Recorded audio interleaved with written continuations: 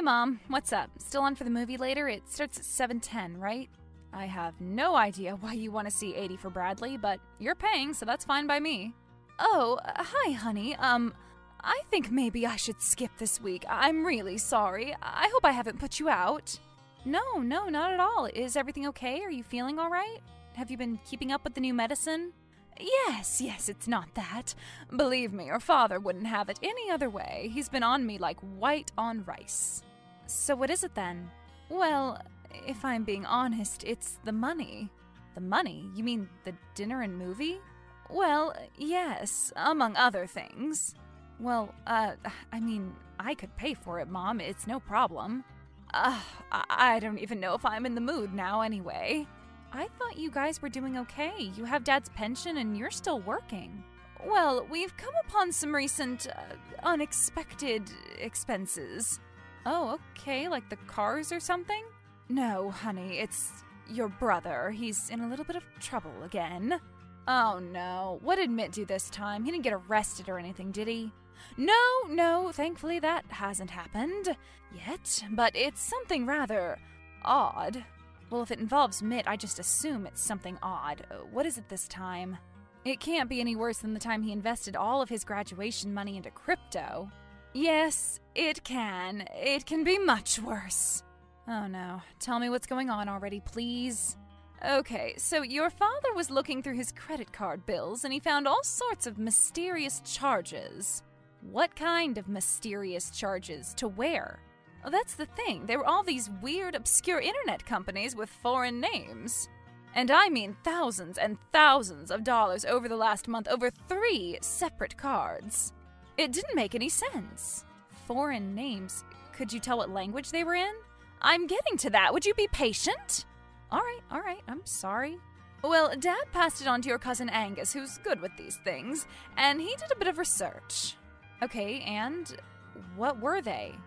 They were internet girl websites. Internet girls?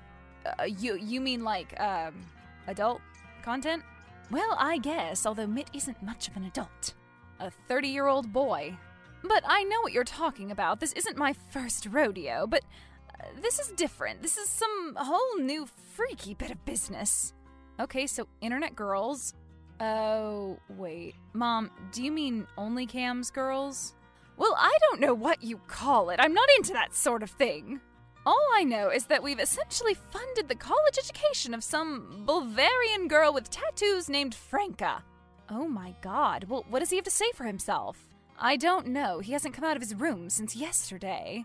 Which isn't good when his room is the basement. I know. I really need to do a load of laundry today. I just can't believe my son would stoop to this, having to pay poor, desperate girls online for thrills. Well, maybe it's not for thrills. Have you ever thought about that?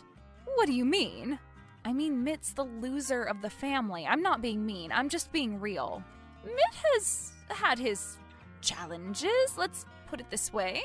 Well, don't feel bad. Every family has to have one. These days, a lot of families have more than one. Look at your friend Claire, for instance. Both of her kids are messes.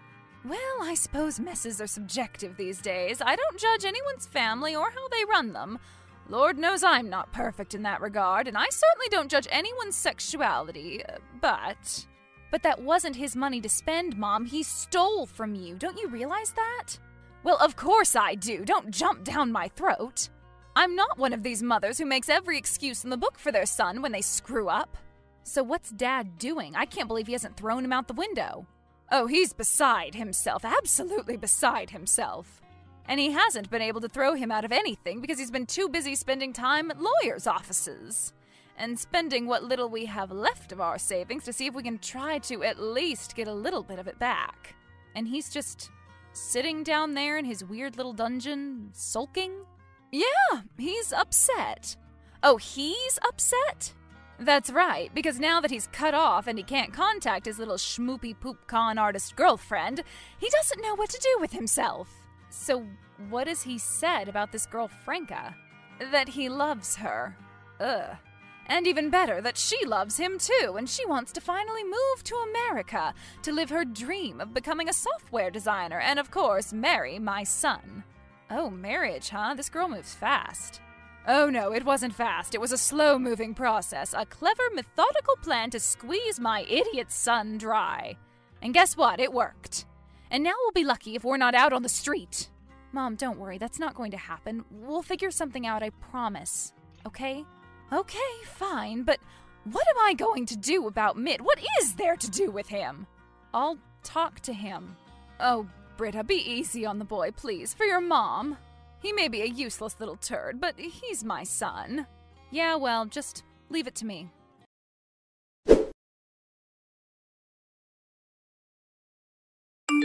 Hey, little bro. What are you up to? Oh, hey, Britta, nothing much, just watching some Lord of the Rings. You? Well, certainly not that. Yeah, you're too cool for that. Whatever. I guess I just like things a little more based in reality. Oh, so you're saying sci-fi and fantasy is stupid? And that it's for people who are trying to escape this world? I think it's whatever floats your boat, but you should be careful. There's a lot of opportunities for distraction out there. Who are you? My mother? What are you even talking about? Come on, Mitt, don't play dumb. I know what happened, and I know you're too afraid of Mom and Dad to come out of the basement. Oh, whatever. You don't know anything, believe me. Mom only tells you the bad stuff anyway. Oh, only the bad stuff? Bad stuff like you bankrupting them because you think you're in love with some Bavarian? Bulgarian. Franca is Bulgarian. Get it right. And I don't think I'm in love with her. I know I am. Mitt, don't you get it? This is her job. Her job is to bleed lonely guys like you dry. Yeah, I know that, but for us it's different. I know you don't believe us, but it is. We're in love. Oh, you're in love, really? So when's the wedding then? Well, we haven't talked about anything like that. One step at a time, you know? So do you have any plan whatsoever? Yeah, she's coming over here. She's moving. I guess Mom didn't tell you that part. Well, how convenient. Oh, right. She's going to school here. I think I heard a little bit about that. Oh, good. So Mom did tell you that part. Well, at least she's told you something real. Mitt, there is no school. It doesn't exist. Don't you get it? It does so exist. I should know. I helped pay for it. No, you didn't. Mom and Dad paid for it. You didn't do anything but steal their credit cards. Oh, is that what they said, huh? Well, are you disputing it? No, but big deal. That would have been my money eventually anyway. And how do you figure that? Well, it would have ended up being my inheritance. Oh, so you think that in the remaining 25 to 35 years our parents have left, they just wouldn't need $200,000? You know what, Britta? You just wouldn't understand anyway. It's not even possible for you to. Oh, really? And how do you figure that? Because you've never been in love, that's why. Oh, I've never been in love, Mitt? Yeah, that's right. Well, excuse me, I didn't realize that you were an expert authority on the love and inner emotional life of Britta. Well, trust me, it's a scary thing to be an expert on. Oh, shut up, Mitt. You are so ridiculous. You're too arrogant and thick-headed to realize that I'm trying to help you. How? By harassing me about my love life and telling me who I can and can't love? How is that helping me? I call that hurting where I come from, sister. We come from the same place. Well, you could have fooled me. Look, you idiot, don't you see what's going on? Franca, if that is her real name, is not into you. And she's not moving over here. She's duped you, or her company has. This is what they do to lonely young men like you. I'm sorry to have to put it that way, but it's the truth, Mitt. The only question is, can you be strong enough to see it, to take responsibility for what you've done? And what have I done? Nothing. Mitt, you bankrupted our family over a cam girl. I'm going to marry her. Oh, please. Ha! And then Franca will be your sister-in-law, and none of you are going to be invited to the wedding. How do you like that? Then how are you going to pay for it? Oh, shut up! Mitt, I understand this isn't entirely your fault. I know you've had your problems, socially, I mean. Well, I've always had a hard time making friends. I know. That's why I hate seeing you like this. Like what? Finally happy for once in his miserable life? No, I hate seeing you betrayed. Plus, you were happy once. With Michelle, remember? You guys had a good time together. Oh yeah, Michelle. Well, that didn't work out. Yeah, but it was good for a while. I know Mom and Dad were happy. Well, there were problems. I know. I heard that she broke up with you. That's okay, though, Mitt. Sometimes these things happen. No. Where did you hear that from? Well, I think Mom told me, if I remember correctly. She said that she ghosted you at a strawberry festival. No, totally untrue, totally false. Well, okay, then what happened then? That girl was just too, I don't know, clingy. Clingy? To you? Yeah, plus her calves were too big. Oh, please. What's the big deal? She was clingy? Her calves? These are your excuses? Mitt, you should be happy if someone is clinging to you. You should be grateful. In fact, you should cling back for dear life. What do you mean? I thought clingy was a bad thing. Not for you, it's not. For you, it's a good sign. Oh, well, I guess I never thought of it like that before. You can't just be so particular all the time. You aren't exactly perfect yourself, Mitt. What do you mean? What's wrong with me? Nothing's wrong with you. I'm just saying you're no Chris Pine is all. Oh, what, so I'm ugly now? No, I didn't call you ugly. You know what, Britta? You almost had me there for a minute, but I see right through you. What are you talking about? Yeah, just trying to put me down out of your own petty little jealousies. Wow, you really do have quite the opinion of yourself, don't you? You know what? I'm done with you for today. Besides, I have a date at 8. Oh, yeah, sorry. I guess you don't want to be late sitting down at your desktop. Whatever. What time is it in Bulgaria, though? Like 9 a.m.? You must be the first meeting of the day. Shut up, Britta! Shut up! Shut up! Shut up!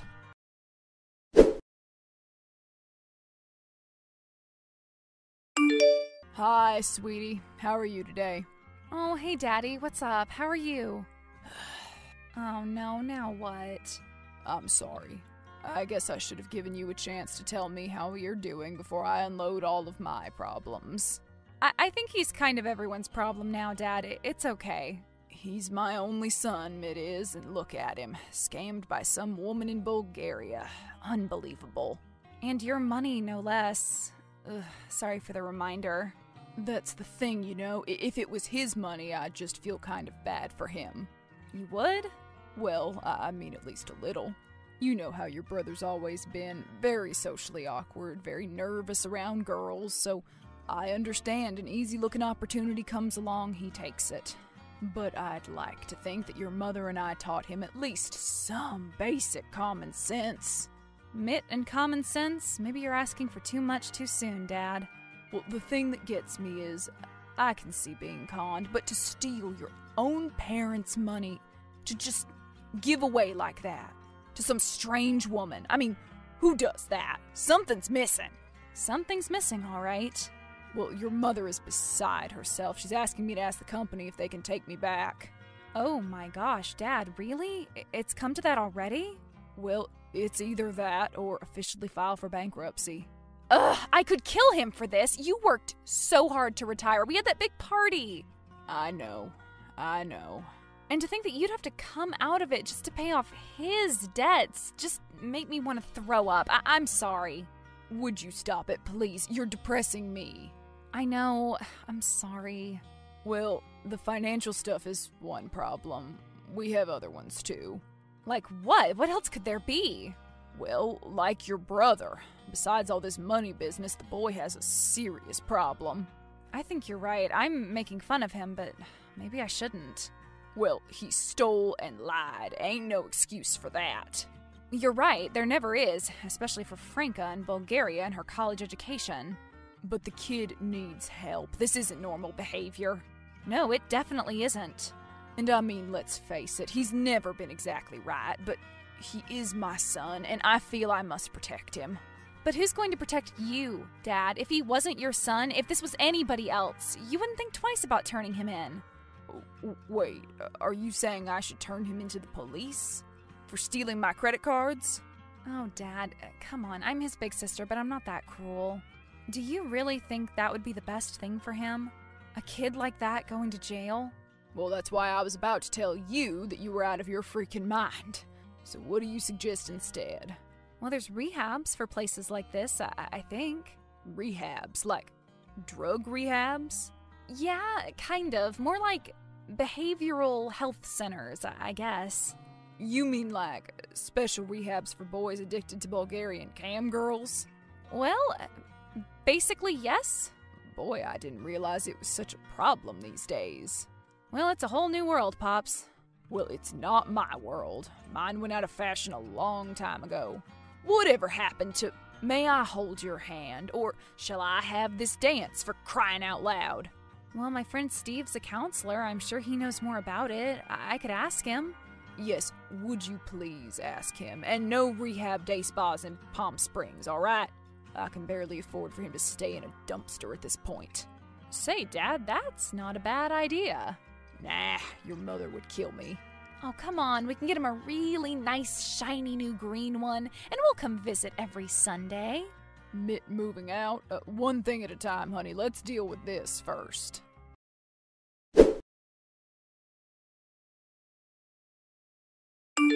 Mitt, where are you? Where did you go? We just want to talk about this. No, there's nothing to talk about. There's no way I'm going to some scary rehab with a bunch of weirdos. I'm not like that. I'm not like them. Well, we can discuss that at a different time, but would you at least come back to the house and talk to us? This counselor is a really nice guy, Mitt. He used to be in the same kind of situation. He'd really understand you. Oh, so he's just another loser like me. So why would you just send a loser to help a loser? Well, he's not a loser anymore. This is what I'm talking about, Britta. All this judgment and guilt. Can you really blame me for hiding it for so long? Well, I've never thought about it like that before. Yeah. Maybe I was just ashamed of myself, you know, and... Yes, Mitt. Go on. And maybe I just don't know who to turn to, you know? I was just... Yes, you were? Just lonely, I guess. Oh, Mitt, it's okay to be lonely. Everybody gets lonely, but there are better, less destructive outlets to help it. Oh yeah, like what? You know, like group bowling. Oh gee, that sounds like a barrel of laughs. Well, it is if you find the right people to do it with, and I know you have your people out there, Mitt. And maybe even a girl? Maybe even a girl. In fact, I'm sure of it. But you have to get out of these cycles. You have to break these habits. I know, but it's hard. I'm getting older. And I think maybe it's time to move out of Mom and Dad's basement once and for all. You mean move out? You've tried it before. Well, that just didn't really work out, though. Well, you have to give it some time. A new roommate can be tough at first. I still don't always get along with mine. No. No what? No to moving out of Mom and Dad's. I just can't do that. But why not? Well, what would I do for food? Eat it? But what would I do without Mom's cooking? I mean, that would, totally mess up my routine. Your routine? It may even be unhealthy to take such a drastic step so quickly. Look, Mitt. Yeah, what? I'm starting to think that maybe this rehab isn't for you. Well, yeah, that's what I keep saying. Thanks for finally listening to me, gosh. Yeah, I'm thinking you just never grew up. What? Yeah, it's not addiction or anxiety or depression. You're just a spoiled, entitled brat. Yeah, well, whatever. Mom and Dad will take care of me. They always do. You sure about that? Huh?